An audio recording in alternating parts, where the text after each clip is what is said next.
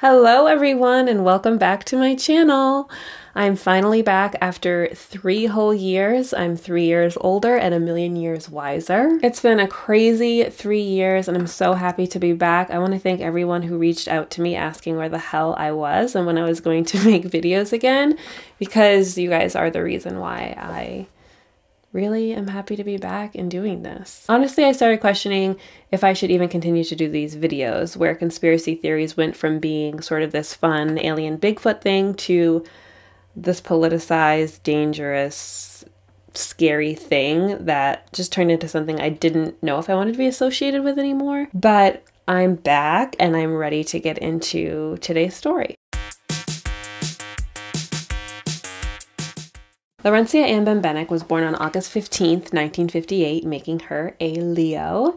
She was born and raised in Milwaukee, Wisconsin, and she was the youngest of 3 girls. Laurie's mother and father were blue-collar type. Her father was a former Milwaukee police officer, but he decided to leave the department after witnessing some corruption, and he became a carpenter. Her mother was a stay-at-home mom and was said to be always very well put together. Laurie was closest with her father. Laurie was raised Catholic, but she was sort of known to always challenge authority from a very young age. She graduated high school in 1976 and she went on to college where she earned her degree in fashion merchandising management. After college, Laurie sort of was trying to find her way. She started working in retail for a while and then she did some modeling. She actually was a calendar girl. She was Miss March for a local beer calendar. Laurie was a very beautiful woman, but she didn't want to just rely on her looks. She wanted to do something that meant something. So when she was 21, she decided that she actually wanted to become a police officer. And before we get further into that part of Laurie's life, I'm going to touch base a little bit on the Milwaukee Police Department at the time. At the time, the chief of police in Milwaukee was a man named Harold Breyer. He was said to be a very strict law and order type of chief. He had his officers carry their weapons on and off duty. He wanted them to have it on them at all times. He had a morals clause for all his officers that said they were not to have sex outside of marriage. And his department had this reputation. They were notorious for intimidating and harassing citizens, especially minorities. And unfortunately, a lot hasn't changed in the Wisconsin police departments, as we all know. The reputation of the local police department became so extreme that the federal government actually got involved. They said that his department needed to represent its citizens more and have female officers as well as minorities, otherwise they were going to lose funding. So Harold was led to put out an ad in the paper that requested females and minorities to apply in the department. And that's where Laurie decided that she wanted to become an officer. She saw the ad and decided that this would be a good journey for her. She especially wanted to help sexual assault victims. Laurie immediately said she found herself in what felt like a boys' club. There were 45 men and 11 women at the academy, and she said that they just immediately treated the women differently, and they gave her the nickname Bambi right away, which she hated. It was said that Laurie could outrun all of the men in training and that she often spoke up to her superiors when she wasn't supposed to, and that she questioned why there weren't any women in high-ranking positions. So right away she was pissing these guys off. They were treating the women in such a way that it was very obvious they were being forced to hire them. They were even very strict about the women's hair. They weren't allowed to just tie it in a bun like a lot of other police departments allowed them to. They were actually required to cut all their hair off, like super short. And Laurie actually found a way around this. She decided that she would just tuck in her long hair into a short wig. Love that for her. And keep this in mind because the wig will come up later in the story. Laurie graduated from the academy in 1980 and was assigned to the MPD's South Side District. In her autobiography, Woman on the Run, Laurie claimed that the MPD was composed of brutal, lazy, apathetic, and corrupt police officers. It wasn't long before Laurie started noticing corruption with the MPD. She was taking notes and paying close attention. Among the things she witnessed were drinking on the job, meeting up with mistresses in squad cars, selling pornographic films from the trunk of their cars, selling and doing drugs, using excessive force, and paying informants with drugs. Laurie was the type that worked hard and played harder. And she was very open with her sexuality. She was kind of a flirt. So one time she went to an after-work party at one of the officers' house, and she was wearing sort of a low-cut shirt. And one of the officers' wives said something about it to her, kind of accusing her of flirting with her husband and being a floozy, like, oh, your shirt's so low, you know. The woman came up to Laurie and she's like, I saw the way my husband was looking at you in that low-cut shirt. And Laurie was sort of like, you know, get lost, you're drunk. And it was sort of this brief encounter.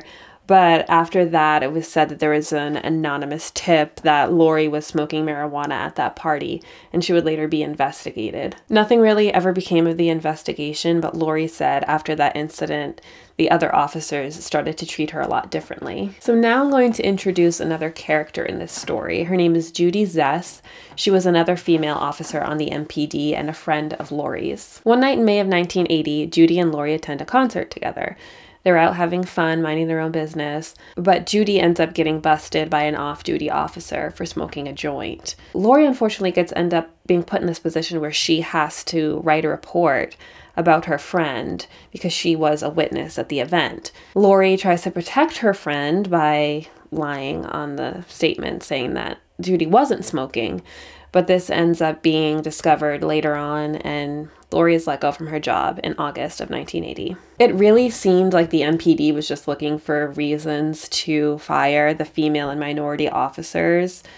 I mean, they're out enjoying themselves at a concert and an off-duty officer just happens to be there, right in the vicinity of Judy and Laurie. I mean, come on. Out of the 11 female officers that were hired with Laurie's squad, 8 of them would end up being fired, 3 within 1 week. Laurie was determined to get the news out about the MPD and how they were just trying to get rid of the female officers and the minorities in the department. So after she is fired from the MPD, Laurie comes across some scandalous photos of the MPD officers. The men were pictured naked dancing on picnic tables in the park. Laurie ends up taking these photos to the Equal Employment Opportunity Commissions, telling them that she was wrongfully fired for a minor infraction and that these officers are out there doing stuff like this and what can they do to help her. These photos proved that officers were out there committing far worse infractions than she was and nothing was happening to them. So the EEOC encouraged Laurie to file a discrimination report with the MPD's Internal Affairs Division. So after Laurie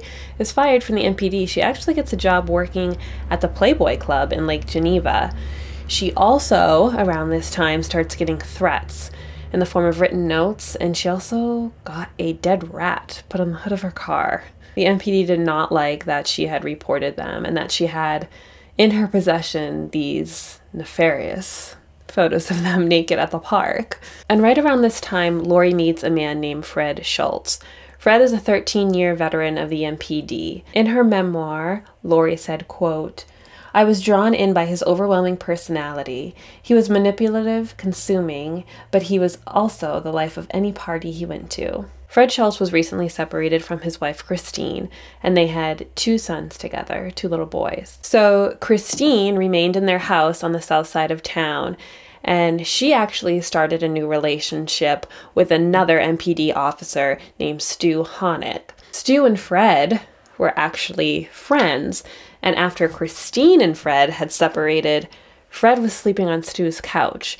So Fred wasn't very happy about Stu having a relationship with his ex-wife. Fred was paying Christine $700 a month in alimony, which would be about $2,200 today. He was giving her so much money that he couldn't really afford a place of his own. He was sharing an apartment with Laurie and 2 other roommates at the time. Laurie and Fred were married very quickly.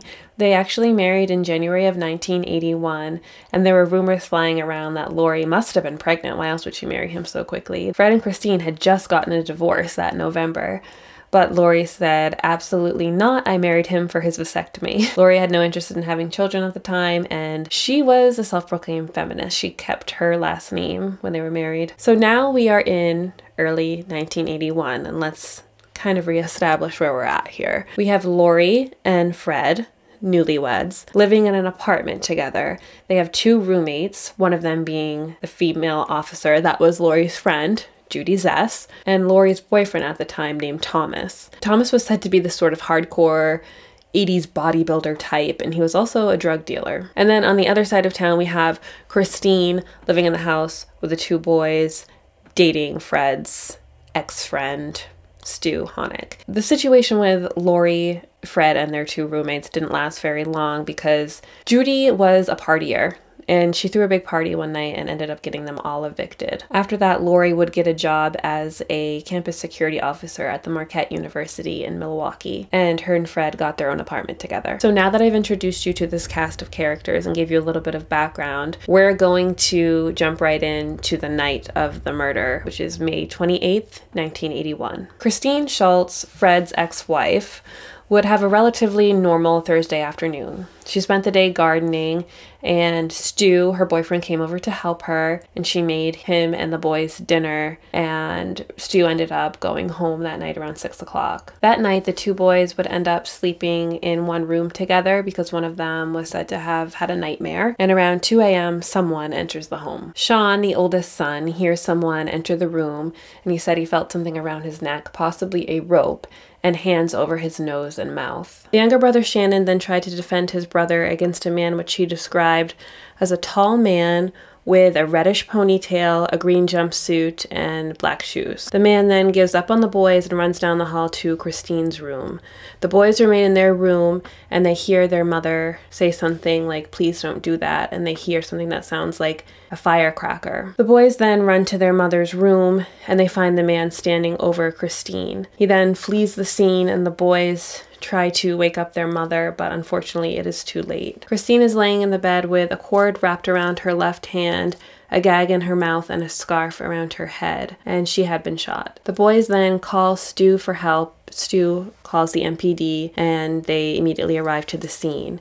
Fred, who was also on duty that night, gets the call and immediately arrives at the Schultz residence. David Kane, who was an officer at the scene, would later say that he was instructed by the inspector to immediately remove Christine's body from the house because he didn't want it in there with the two young boys. David thought that this was very odd and unorthodox. The investigators reported that there was a purse on Christine's nightstand with cash still in it, and a safe that had been left open with an empty metal box inside. So one could assume that whoever broke into the house knew what was in the safe and immediately went for the safe and left her purse alone, or it could have already been open. The safe could have already been opened by Christine. So that night, Laurie is at home by herself. She was supposed to go out to the club with her friends, but she was very tired from recently moving into her apartment. She gets a call around 2:45 in the morning from Fred telling her that Christine had been shot and killed. She immediately calls up one of her best friends, and her friend said she was screaming hysterically, saying, "Christine's been shot, Christine's been killed." A few hours later, around 6:30 in the morning, Fred and his partner, Michael Durfee, arrive to Laurie and Fred's apartment. Fred and Laurie talk in private for a little bit, and then Fred went to retrieve his off-duty gun from his dresser drawer, which was a Smith & Wesson 5-shot 2-inch revolver with a blue handle. Fred handed the gun to his partner to inspect to see if it had been recently fired. His partner concluded that the gun had not been recently fired. He said it was dusty, and there was no carbon residue, and there was no smell to indicate that it had been recently shot. However, Michael Durfee never wrote down the serial numbers of the gun, and when he was later asked for the notebook with the description written down from the report, he said that he lost the notebook. It wasn't long before police started to look at Laurie as the main suspect. They found 2 blonde hairs at the crime scene, and they sent an officer over to Laurie's house to question her about that night. Laurie allegedly said, "Why would I kill that bitch? Then I would have to take care of those 2 rugrats." While there, the officer that questioned Laurie also retrieved the gun, Fred's off-duty gun, to have tested for ballistics. After which, it was discovered that it indeed was the murder weapon that killed Christine Schultz. So this was enough evidence. She was arrested for the crime on June 24th, 1981, almost a month after the murder of Christine. As soon as Laurie was bailed out of jail, she gave an interview with the media saying that she is a feminist and she would never do this to another woman. She also alleged that her arrest was a retaliation by the MPD for her discrimination suit against them. The media went wild with this case. She immediately was referred to as Laurie Bembenek in the headlines, and they kind of painted her to be this party girl who wanted Christine dead for the money. She was tired of her husband Fred having to pay Christine alimony, and she wanted the house and the money all to herself. The prosecution pointed out that Laurie was the only person with means, motive, and the opportunity to carry out this crime. She had access to the gun that night, and she also had access to the key to the house, and there was no sign of forced entry at the scene of the crime. For witnesses, the prosecution called to the stand a shop owner who accused Laurie of stealing. He accused Laurie of stealing a green jogging suit that matched the one that the killer had been wearing, according to Shannon and Shane. So at the scene of the crime, they had found the blonde hairs. They had also found hairs that matched wig fiber, and those were the red hairs.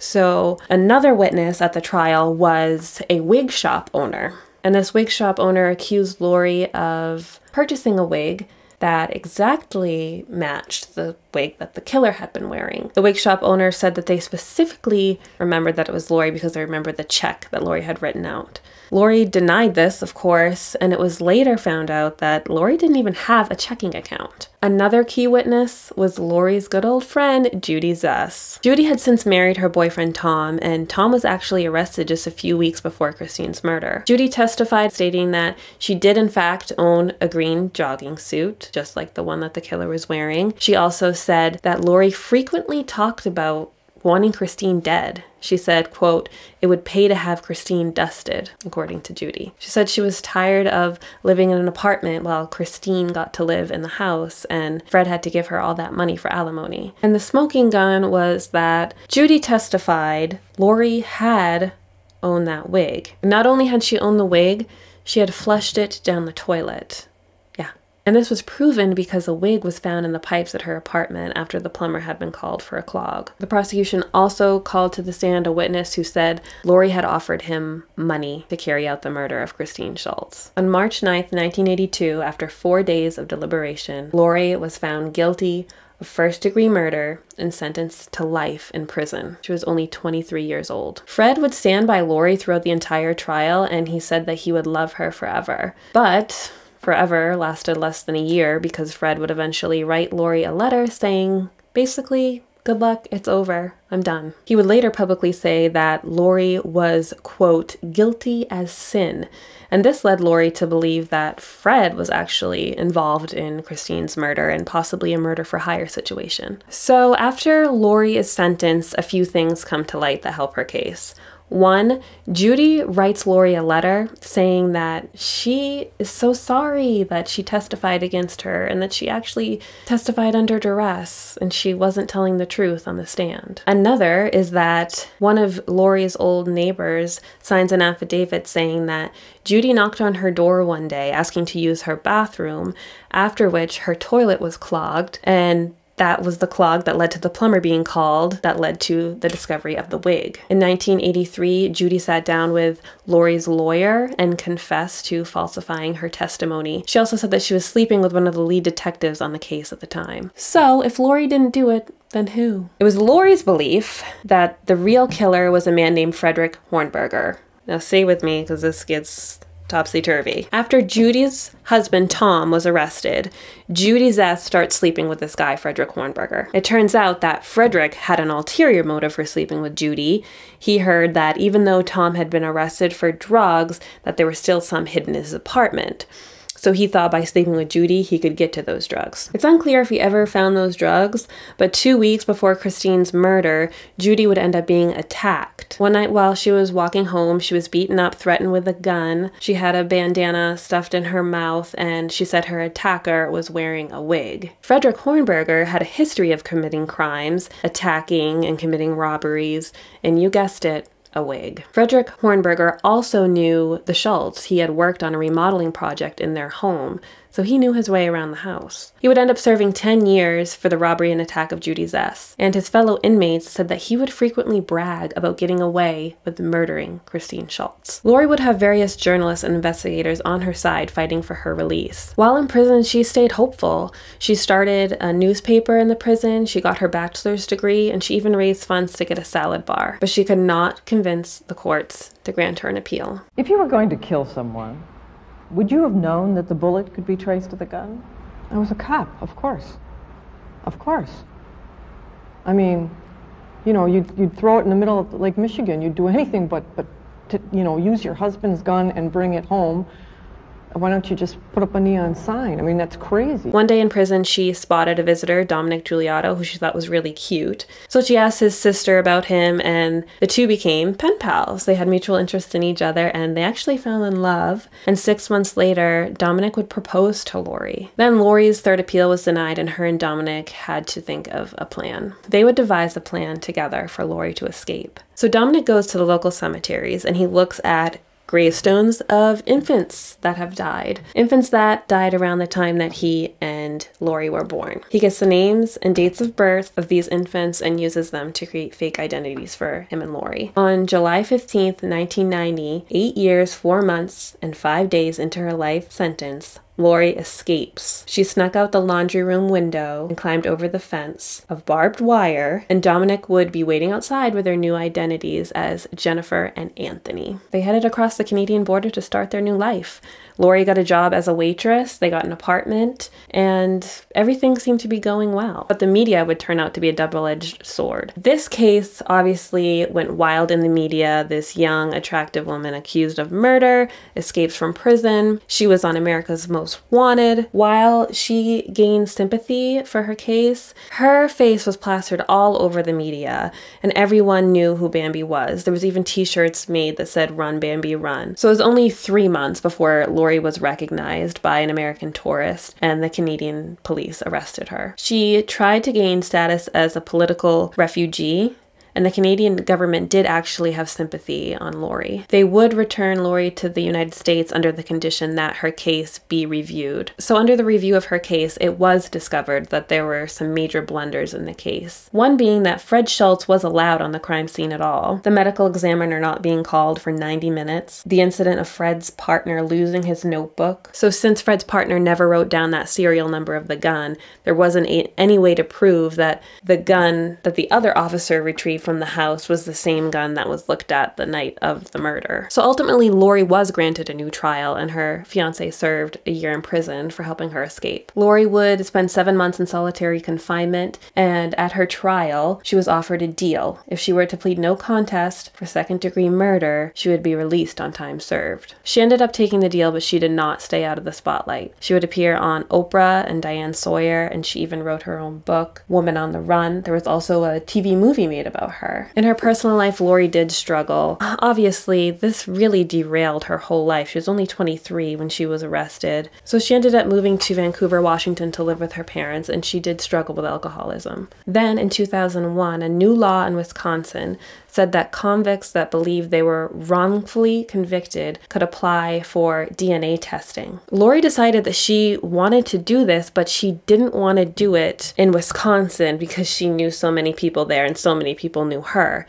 She wanted to do it with an out-of-state company privately, but in order to do this, she would have to pay for it. The state wouldn't pay for that to be done. Enter Dr. Phil, the devil himself. Dr. Phil agrees to pay for the testing done out of state if Laurie will open the envelope on his show. So the production ends up putting Laurie in this apartment before the filming of the show. There's no phone, no TV, no radio. She has no contact to the outside world. They said they did this so that she wouldn't be able to get access to the information before it was filmed on air. However, Laurie had severe PTSD from being in solitary confinement all that time in prison, and she panicked. She ended up tying her bedsheets together and trying to jump out the window, but sadly, she fell. Laurie injured herself so badly that she ended up having to have her leg amputated. Her appearance on Dr. Phil was obviously canceled, but the DNA test found that there was zero connection to Laurie to the crime scene of the murder of Christine Schultz. In 2005, Laurie would marry a man named Marty Carson. They would stay together for 2 years and ultimately split up, but Marty said that he continued to love Laurie and he would take care of her. She actually ended up moving just across the street from Marty, and they stayed good friends. In 2009, Laurie became very ill, and it turns out that she was living with undiagnosed hepatitis C, which was spread to her from her mother during childbirth. Her health quickly declined, and Marty continued to take care of her. She was eventually placed in hospice care and sadly passed away on November 20th, 2010. Laurie's good friend Barbara Garrier was later interviewed, and she said, quote, "I asked Laurie once straightforward if she knew who committed that crime. Her answer was like gold to me. I have an idea, but I would never say it out loud because I would never want anybody to go through what I went through. This is such a sad case and a story of injustice, I believe, a wrongfully convicted person whose life was absolutely destroyed, because there's rarely a way to move on from something like that. She said she even tried to get work and people would find out who she was and she would end up getting fired. It's just so sad. Thank you guys so much for listening. I'd love to hear what you think of this case. Please let me know in the comments down below, and don't forget to subscribe. Let me know if there's anyone in particular out of this cast of characters that you think is more suspect than another. See you guys next time.